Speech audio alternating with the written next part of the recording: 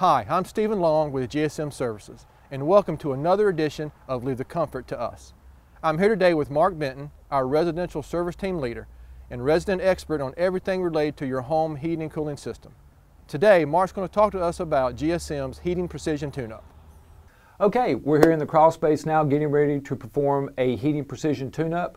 I'm here with my service advisor, Jason McDaniel, and as I'm telling you what's going on, he's going to be performing a lot of the work and showing some of the actual components that we're going to be working on.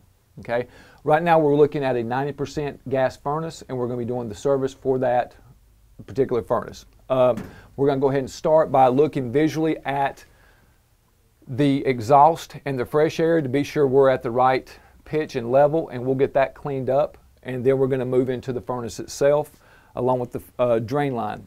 All right, so we're going to come in first and we're going to take that door off. Okay, we're going to set it in a good secured location. Okay, and then we'll take the other door off right here at this point. We're going to leave the power on at this point because what we want to do is check the door switch to be sure that is a safety, to be sure the furnace loses power if this door is removed, and that's a safety for our homeowner. So I'll leave the power on and I'll push this in, and when I do, I'll be able to see these lights come on like they're supposed to.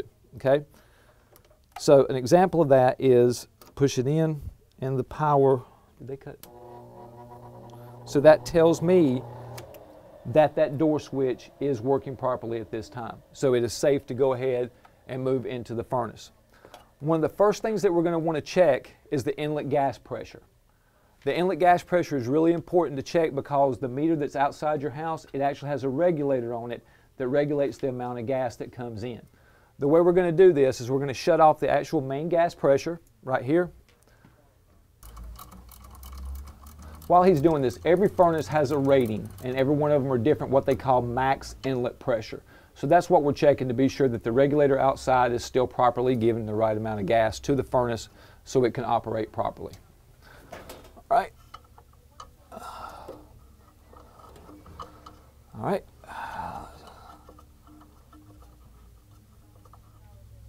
There you go. Yep. All right, the meter's zeroed out, and now we're going to return pressure to it. And it is 9.17 inches of water column. If I look at this particular furnace, it is going to tell me that I should have no more than 10.5. So this furnace is fine, it's in good shape. So we'll cut this back off again, and we'll remove the meter from it. While he's doing that, the next thing that we're going to be looking at before we actually fire the furnace up is we're going to be looking at overall cleanliness. We're going to be inspecting the blower wheel in here to be sure that the fins are clean, that we're getting good airflow through the furnace, that way it doesn't overheat and rupture the heat exchanger or cause problems downstream. We're going to be checking that out. This actually right here is the inducer motor. We're going to be checking it for any oil, for the correct function of it. These components here are pressure switches. What that basically says is that our flue is operating properly and that we've got good pressure so that it makes these pressure switches and fires. This is your gas valve. This is what gives gas to make it fire like it's supposed to. Inside of here, which is in an enclosed burner, which we'll show you shortly, is actually what's called the hot surface igniter. This is what actually gets hot enough to ignite the fuel as it goes in front of it. Behind there is a flame rectification sensor. That'll also be inspected and checked. And then coming out of the furnace, we've got the wiring. One of the first things that we're going to look at once we get ready to start moving is we're going to check the security of the wires. Be sure we don't have any burnt spots or melted spots on the wire themselves. That way we know you're operating safely and everything's like it should be. All right, so we've got that taken care of now. So the first thing, like I said, that I always like to check out for me is I like to check all my wiring connections. I like to be sure that I don't have any melted wire, and that's what Jason's going to be doing. We give them a nice little tug to be sure that they're not. We know that metal, as it heats up and cools down, it retracts and contracts. It expands and contracts. That happens over and over again, and an electrical connection can get loose, even just normal wear and tear. So we're wanting to check all the connections to be sure everything's nice and tight, everything's okay. We're wanting to inspect all the wires to be sure we don't have any burnt or scorch places on the wires, because that'll tell us that the electrical insulation is breaking down on the wire and it may be time to do something with that. So while we're checking that, we do a quick visual on the motor.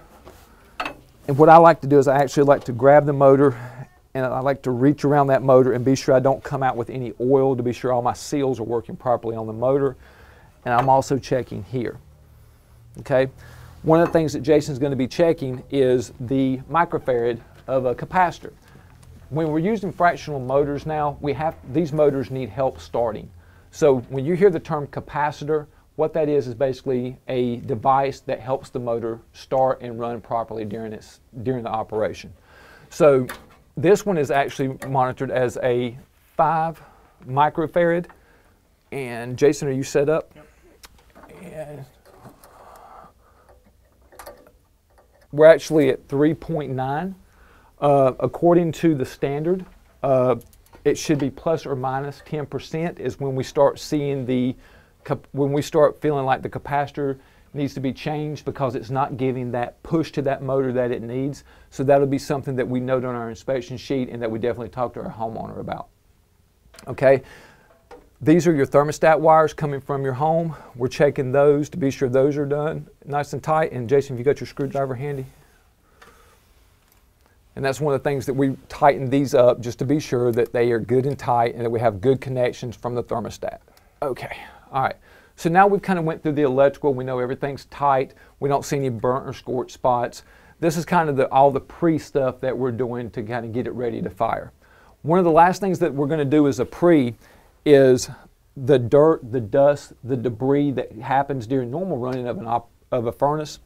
We're going to actually remove this door and we're going to get our vacuum cleaner and we're going to get all of that cleaned up. We're going to get all the spider webs out of the burners. We're going to inspect to be sure there's no bug nest or anything in there that's developed that could stop this furnace from running for our homeowner through the winter. Okay, we're back. We went through and we've cleaned the unit up like I told you we're going to do by vacuuming it, wiping it off, getting all the dust, debris, and everything out. And now it's time to go ahead and check the unit operation itself to be sure that the sequences are following and that it's a safe furnace for the homeowner to have. One of the things we're going to do before we do that is Jason is going to remove right here, because before we check what was coming in the gas valve, now we want to check what's coming out of the gas valve real quick.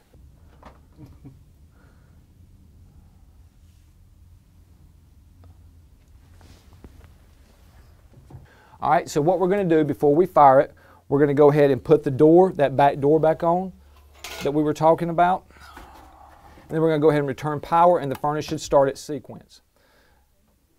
Now the first thing you're going to hear is the inducer motor coming on. That's what we talked about. What that's doing is checking the flue to be sure it's got enough pressure to properly fire. These pressure switches are the safeties. That is what's telling the unit that, okay, we've got it.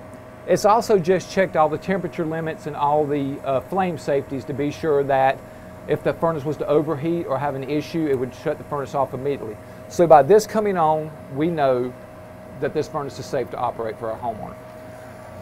You'll see the glow right here. That is the hot surface igniter that I told you about. We're going to watch this. When the gas valve is activated, we will see 3.54 on there. We're going to look at the flame and be sure that the flame is a nice constant cone shape going into that heat exchanger. And Jason's going to monitor that flame because after about 30 to 60 seconds, the blower is going to come on and start blowing air. At that point, we want to monitor that flame to be sure that we don't see any variation in the flame. That'll tell us that everything's safe for the homeowner as well. And if you look, once it's fired, it's went down to 3.49. So it is in a safe operating range and it is where we want it to be at. Okay, there goes our blower motor. It just came on. So now I know all the sequence of this furnace is operating properly. So I'm going to go ahead and discontinue that call. Go ahead, Jason. Okay. So that's it for the PTU. I hope this has been informative to you. And if you have any questions, please look us up at gsm1927.com or give us a call at 704-864-0344. Thank you and have a great day.